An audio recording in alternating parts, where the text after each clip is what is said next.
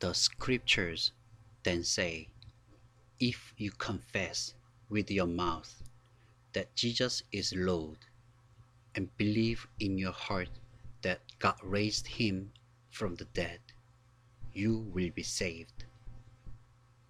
We are saved by the grace of God through faith in Jesus Christ.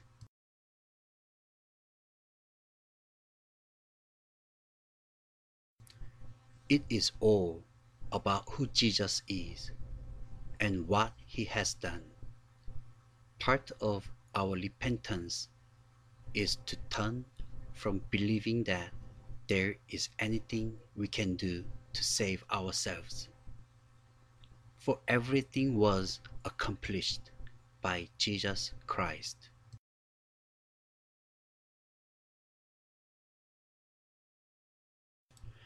The thought that someone else has paid for our crimes is strange to most of us because it defies our natural way of thinking.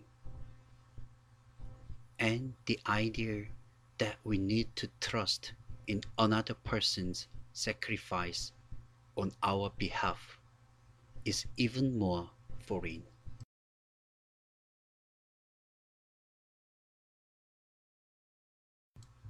But understand that while it is strange to us, it is consistent with God's actions throughout the scriptures.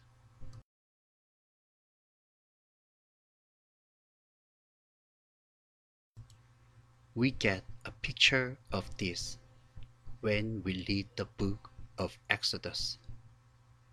In this story, Moses warned Pharaoh repeatedly about what God would do if we did not repent.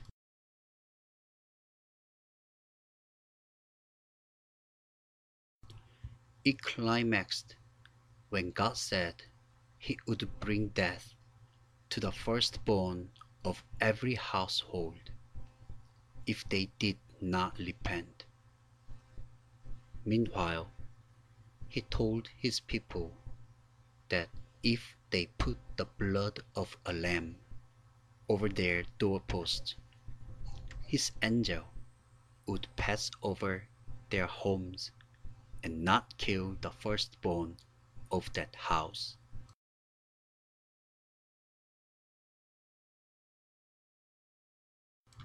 So, even in the story of the Exodus, we see that people had to trust in the blood of a lamb to save them, and this was the only way they could be saved.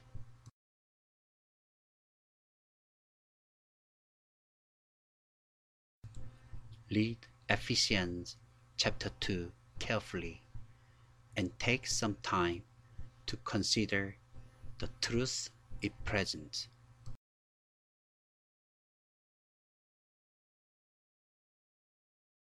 Do you trust in the death of Christ for your salvation? Do you ever struggle with believing you need to do something to save yourself?